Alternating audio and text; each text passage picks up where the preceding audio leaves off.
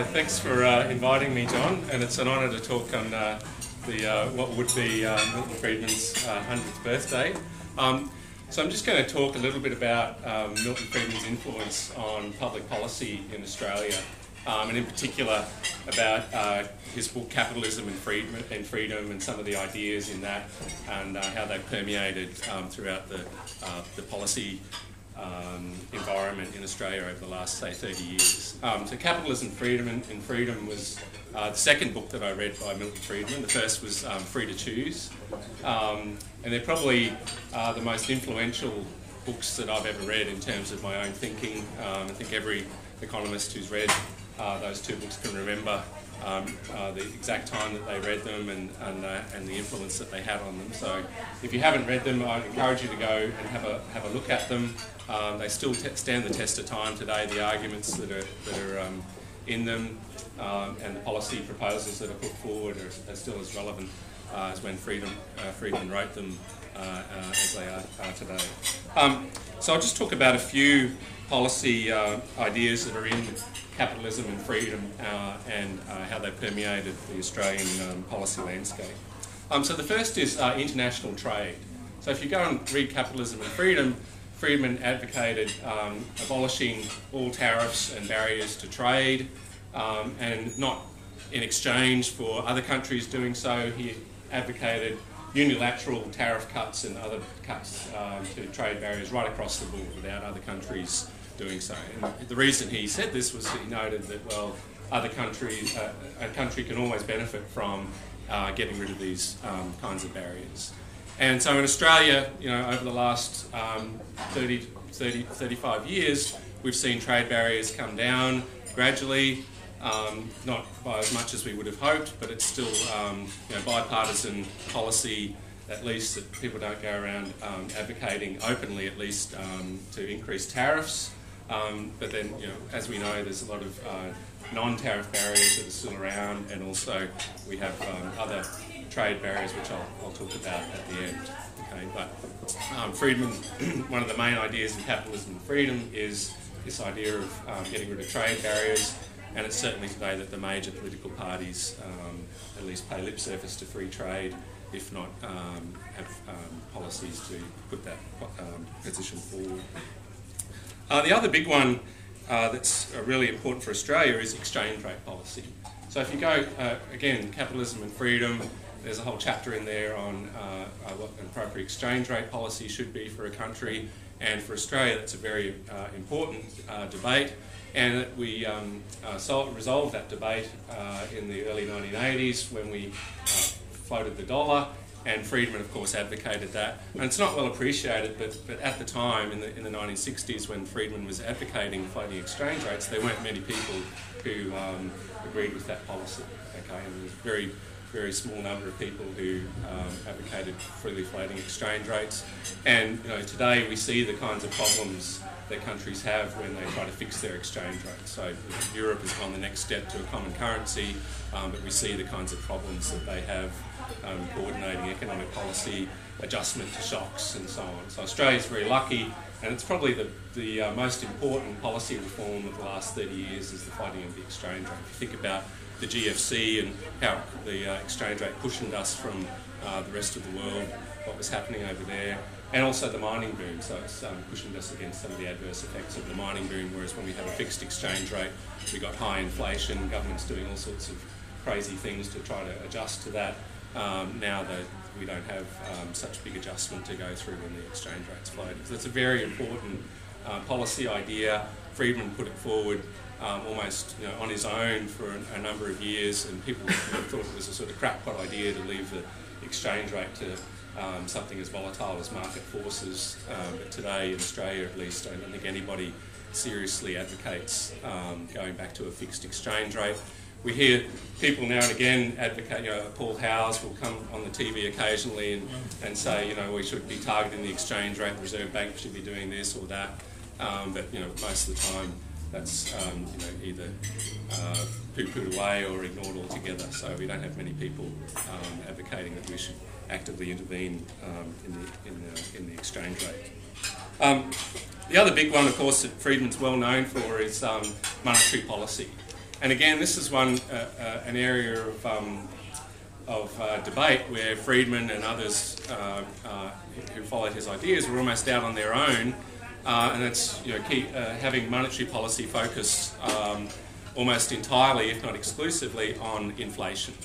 Okay, so the debate in the 1960s and 1970s was all about the Phillips curve and how there might be this long-run trade-off between inflation and unemployment. And Friedman and others, Robert Lucas following him, basically destroyed that idea. It was helped along by very high inflation in the 1970s and 80s, of course, and that the Keynesian model and the Phillips curve was basically discredited because of the evidence that was coming forward. We had both high inflation and high unemployment. Friedman was really a key advocate of using monetary policy basically to control the inflation rate. Other people wanted to do other things with monetary policy, and he also, in Capitalism and Freedom, advocated that monetary policy should be kept out of the hands of politicians, the day-to-day management of it at least.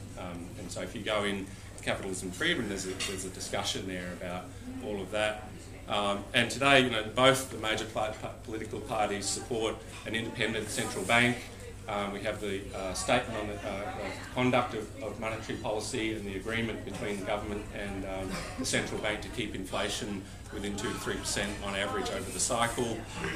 And we get occasionally people pop their heads up and say, well, we should be doing other things with monetary policy, but in the long run, I think everybody knows now that inflation is the most important, keeping inflation low is the most important goal of monetary policy. And really, if you go back over the debate, Friedman was really the key instigator of those ideas. So that's monetary policy and the central bank. The other two that I'd like to talk about is that are in Capitalism and Freedom are education funding and military conscription. So it's not well known, but Friedman actually advocated in Capitalism and Freedom something that's like our higher education contribution scheme, as it used to be called. I don't know, is it called HELP these days? Whatever it's called. So basically, income contingent loans for funding higher education. Now, if you go and read Capitalism and Freedom a bit more carefully, what we have with HECS is very different from what he advocated. Basically, he advocated these income contingent loans as a funding mechanism, but have the market deregulated, have private providers, all sorts of other things which are very different from the policy landscape that we have in Australia. But that idea of income contingent loans as a way of funding higher education began, as far as I know, with Milton Friedman. And when the Australian, that was happening in the Australian policy debate, of course, Friedman never got credit. And my friend Mark Harrison always says, well, it's probably a good idea on their part not to mention Friedman when they were doing it, because otherwise the idea might not have ever gotten up if people had suddenly realised that this was something that Milton Friedman had originally thought of. The other big idea on education in Capitalism and Freedom is vouchers for school, primary school and high school. Now in Australia, unfortunately, we don't have vouchers. Well, we sort of have a voucher scheme, but money goes to schools rather than parents. And Friedman advocated a voucher-style system where the voucher goes to the parents, and private schools would compete with government schools. And so government schools would face some competition that would force them to improve themselves. And the role for government in Friedman's system was government's role was to maintain standards, quality standards, and be regulated that way, but otherwise there would be a free market in education, and the funding would be government funding through a voucher scheme, but the running of schools, the administration and everything else would be left to private providers. So we have something akin to a voucher scheme in Australia, but really that idea hasn't taken off, unfortunately, but I think it's a very important policy reform if it was to go ahead, because education is becoming increasingly important in a service-based economy, and we need a better education system in Australia. So the final one I'd like to talk about is military conscription. So it's not widely known that actually Milton Friedman was a key player in the abolition of the draft in the United States. So Milton Friedman got together with Walter Oy, who was an economist at Chicago, and they both wrote a series of papers on the economic costs of the military draft. And this started to get picked up by Richard Nixon, and Nixon was originally opposed to abolishing the draft, but then came around to the idea that, well, maybe we should look at this. And when he became president, he instigated a commission, and on that panel were Milton Friedman and Walter Oy, Alan Greenspan, and a few others. And key other players in the debate were Don Rumsfeld, who was in favour of abolishing the draft. Bob Dole, again, was also in favour of abolishing the draft.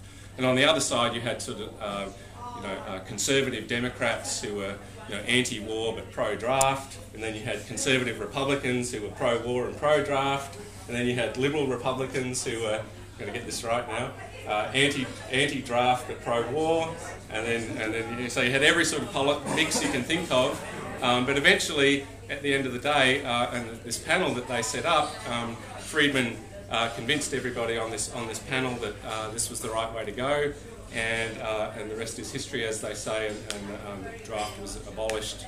And a lot of the argument was won just by appealing to the basic economics that Friedman talked about, which was this economic cost of this draft as a hidden cost.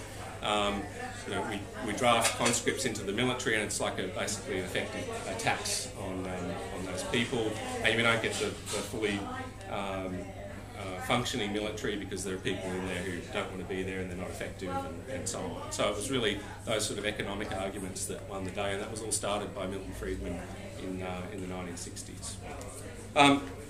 So that's the some of the ideas that are in Capitalism and Freedom that we have today that are around. I'll just talk quickly about some of the risks ahead.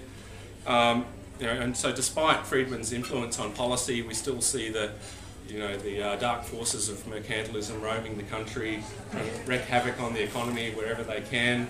And so we see it in trade policy. We have huge subsidies to the car industry, which is another form of protection, which have no cost-benefit analysis attached to them, and yet car manufacturers continue to sack workers and so on in a non-competitive.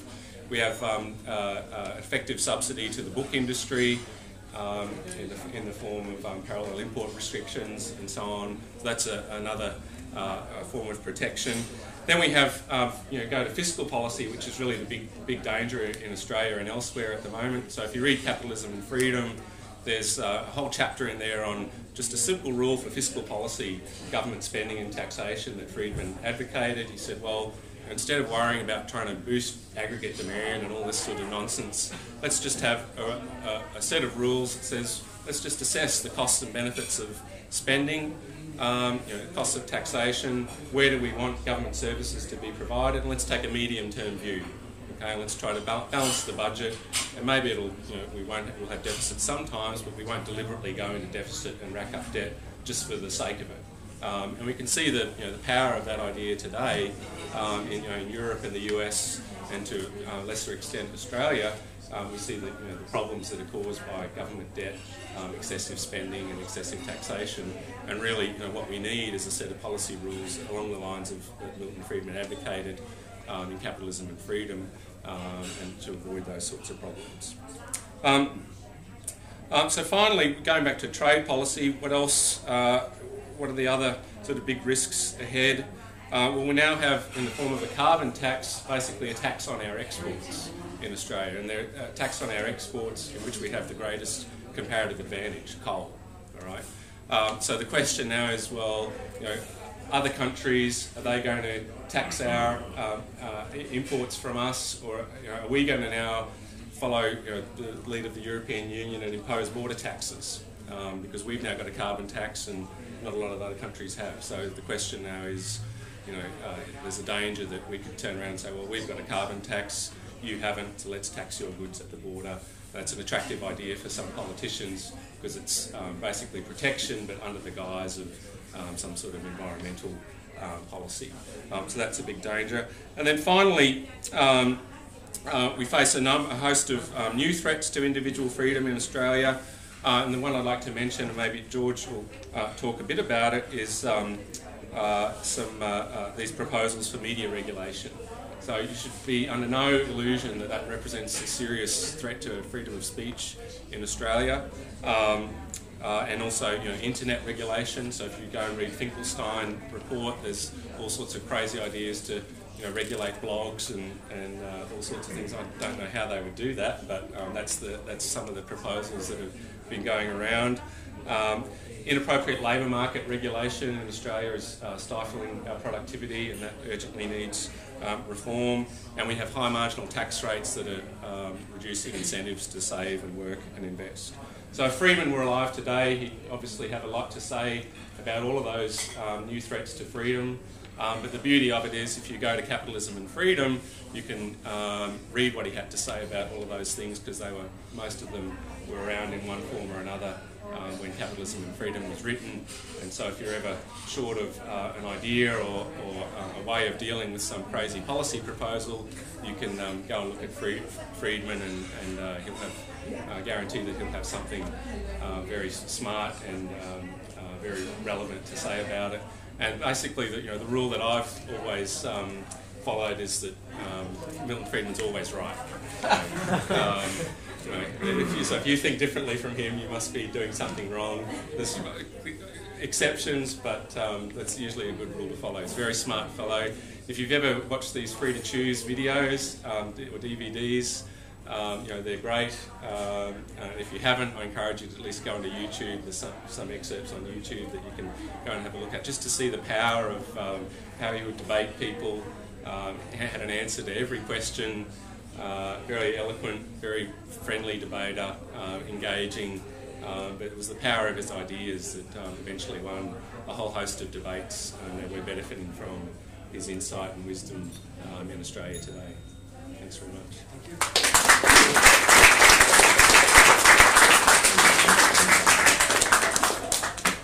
Thank you, Alex. It's interesting to note, given how famous he is for the economics he's done, that near the end of his life, Friedman said that the thing he was most proud of being involved with in his life was ending the draft in America.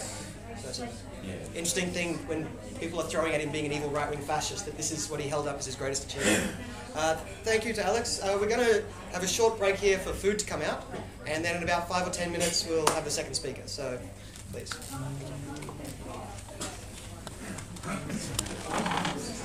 Thank you.